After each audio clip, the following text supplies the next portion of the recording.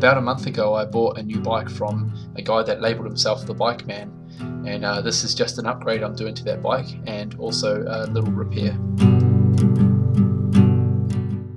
So I bought a speedometer on eBay.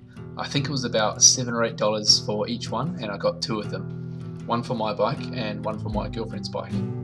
Annoyingly, they both didn't work when I opened them, and I tested the batteries, and one of them was about 2.4 volts and the other one was just dead flat.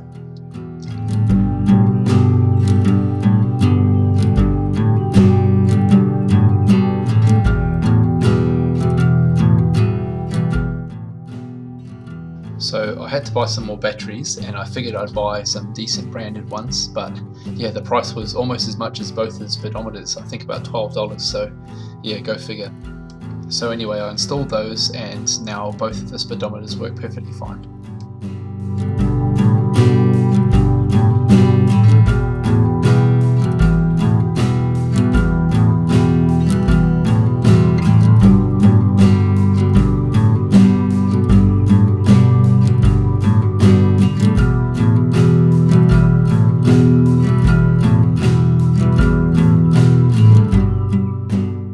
The steps to install it's pretty easy. It came with a magnet which gets screwed onto one of the spokes on the wheel, and then it comes with like a pickup sensor, and the pickup sensor picks up the magnet every time it passes, so you need to line up that pickup sensor as close as possible to where the magnet passes.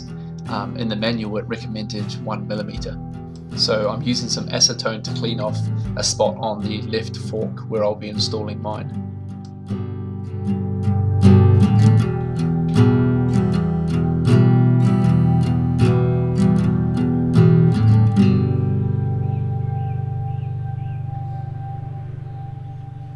And here's just a closer view of the magnet passing the sensor, and you can see that gap between there is pretty close. It says 1mm in the book, but I reckon mine was more like 2, and it seems to be working pretty good.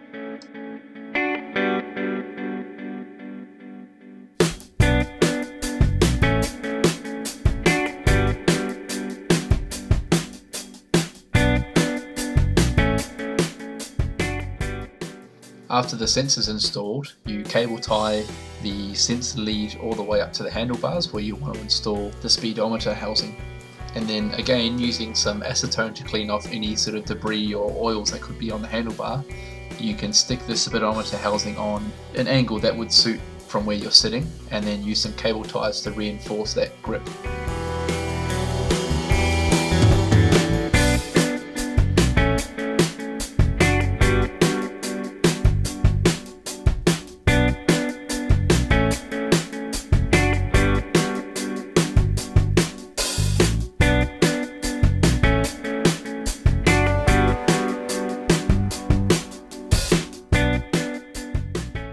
With the Speedo now installed, I can carry on with the repair of my flatback tyre. I actually ran over what's called a puncture vine, go figure. Here's some pictures of it. You can see the little seed pods that are in there. When they're dry, they're extremely tough, and they can just go straight through a rubber tyre with no problem.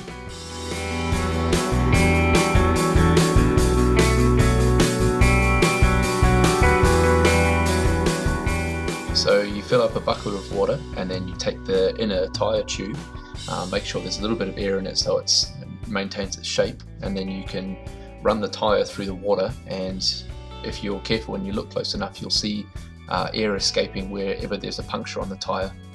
And then I use a bit of chalk there to mark on the tyre where that puncture was.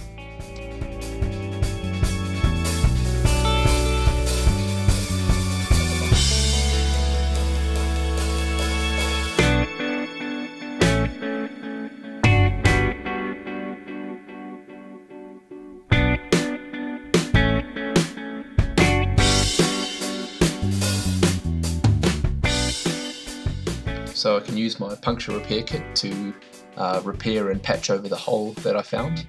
So I key the surface of the rubber tube with some sandpaper, and then apply the patch with some super glue that's provided.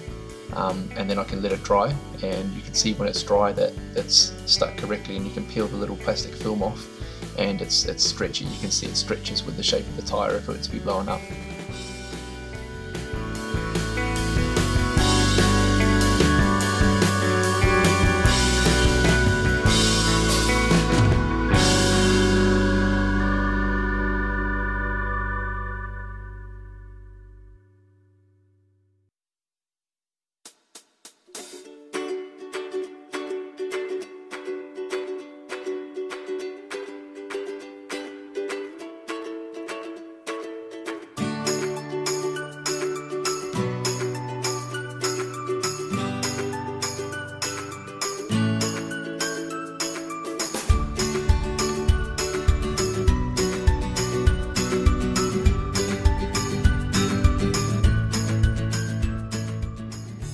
tyre repaired and the speedo working well, I took it for a spin down the road.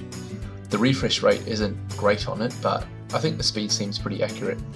I got up to about 24 k's just going down the street, so I'll have to go a little bit faster when I've got more room and see what happens. Thanks for watching.